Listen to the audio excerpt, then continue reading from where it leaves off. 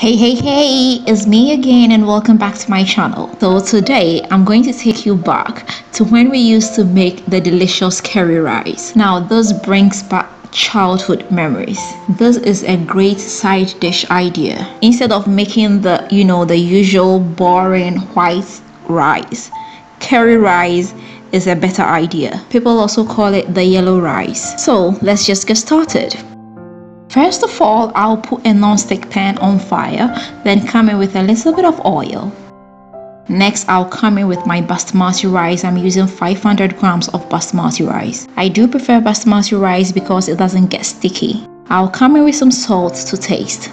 Then, I'll drop in my curry powder. I must say, depending on how strong you want it, you can add less or more. So I'll stir fry this on medium to low fire for about 5 minutes. Stir frying also helps in preventing the rice from becoming sticky.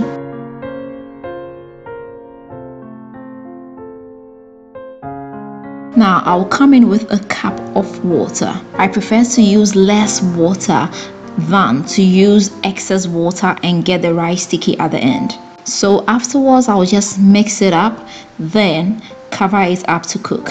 I'll let it boil on low fire for about 10 minutes. So it's been after 10 minutes and as you can see, the water has been sucked up.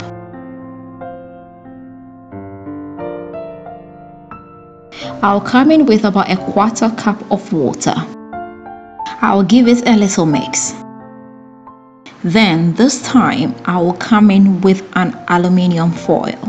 I will cover it up and trap in all the heat and moisture. So I'll basically leave this to cook for about 5 minutes.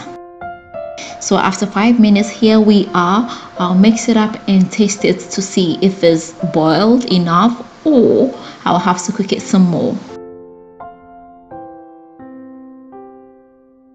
I decided I need a little bit more of water, so I just came in with another quarter cup of water. Then I'll bring in the aluminium foil and leave it to cook for about 5 more minutes. So it's been after 5 minutes and as you can see, it is well cooked. Our curry rice is ready. Our yellow rice is ready. I must say this is one of my favorite rice dishes. This is very great for a change. So I hope you did enjoy this video and I hope you are going to give it a try at home. If you do, let me know how it comes out for you in the comment section. If you've not subscribed to this beautiful channel, what are you waiting for? Just hit the subscribe button. Don't forget to share this with family and friends and don't forget to leave me that big fat thumbs up. Until next time, I am going to see you again with another nice and interesting one. Bye bye.